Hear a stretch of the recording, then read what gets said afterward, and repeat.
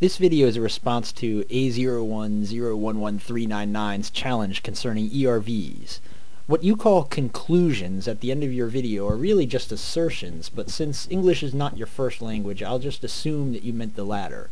Now I'm going to start with your second assertion, that ERVs are not viral insertions, and I'll get back to the first afterwards.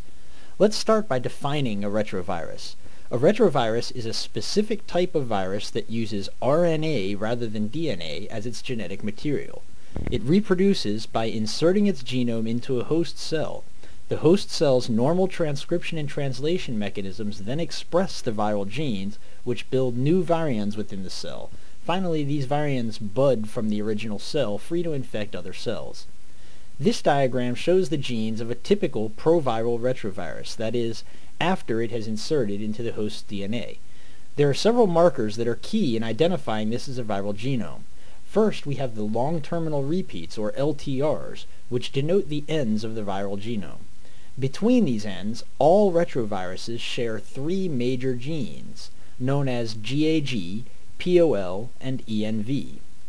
In a mature virion, the genetic material and enzymes needed for insertion must be protected from the environment. The part of the virus responsible for this protection is called the nucleocapsid, a nearly impenetrable shell of proteins surrounding the viral core. The proteins in this shell are encoded in the GAG gene.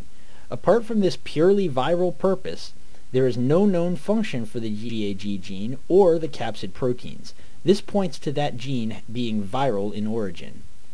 In order for the virus to be accepted into a host cell, it must fool that cell's gatekeepers into thinking that it's something else. This is achieved by glycoproteins on the viral surface. These glycoproteins are encoded by the ENV gene, another clearly viral process. The role of ENV genes in placental development is a secondary function, as evidenced by ENV genes in ERVs found in animals that do not form a placenta, such as birds and reptiles.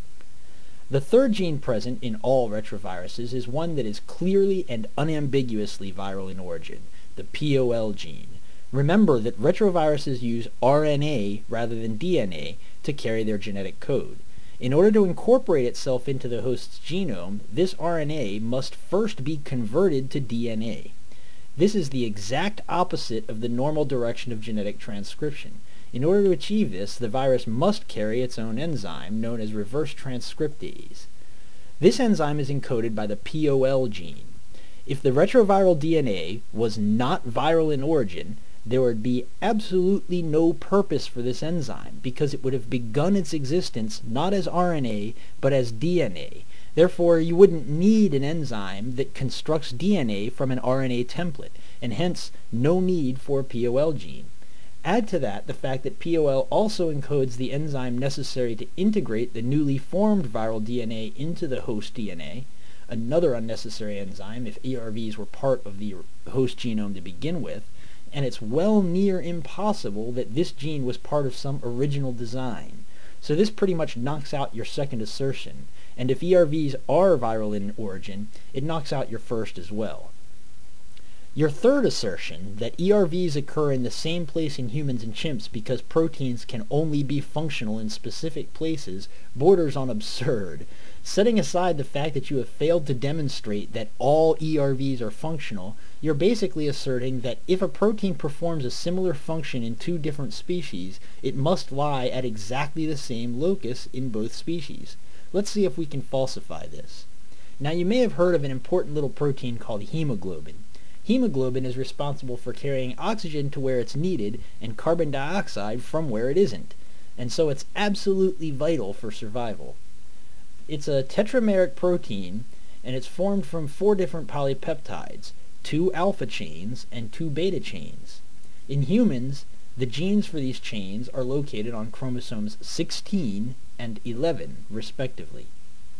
Now, the mouse also relies on hemoglobin for oxygen transport. Mouse hemoglobin, like that of humans, also has a quaternary structure of 2 alpha and 2 beta chains. However, the mouse genes for these proteins are located on chromosomes 11 and 7 respectively. And even when you account for large-scale synteny disruptions, the alpha chain is still in the wrong place. Mouse chromosome 11 maps mainly to human chromosomes 17, 5, 2, 7, and 22. If even a protein as absolutely vital to life as hemoglobin can show such variation in the positions of its genes, certainly an ERV, even if it is functional, could do the same. So this example puts your third assumption soundly to bed, and since your fifth assertion is based on the third assertion being true, it also falsifies that one. That leaves us only with numbers 4 and 6.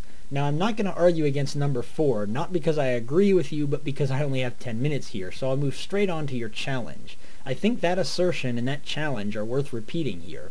You said, and I quote, "Evolution is not falsifiable with ERVs. You cannot use ERVs as evidence for evolution if you don't provide a potential falsification."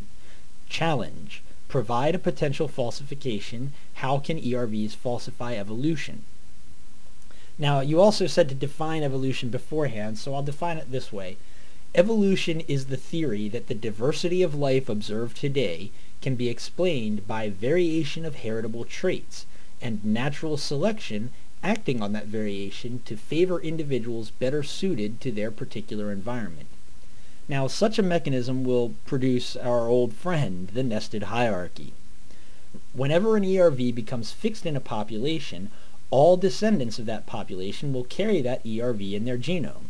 If you trace the phylogeny of any group that carries a particular ERV at a particular locus, you will be able to determine a single point of insertion for that ERV that explains its presence in all the descendants. You can determine this separately for each ERV present in the genome. Okay, so what? How can this falsify evolution? Well, take a look at this phylogeny. If you try to determine a single point of infection for the red ERV, you'll see that it can't be done. In other words, it doesn't conform to the nested hierarchy. This would potentially falsify evolution. Now you might counter, oh, evolutionists would just move that second branch so that it's connected to the first and claim that it's not a problem. But I'm not going to do that just yet. Instead, let's add another ERV to the picture, one that again does not follow the hierarchy. Now, not only is it not possible to find a single point of infection for either the red or yellow ERV, but it is also absolutely impossible to rearrange the branches in any way that would put both the red and the yellow ERVs into a nested hierarchy.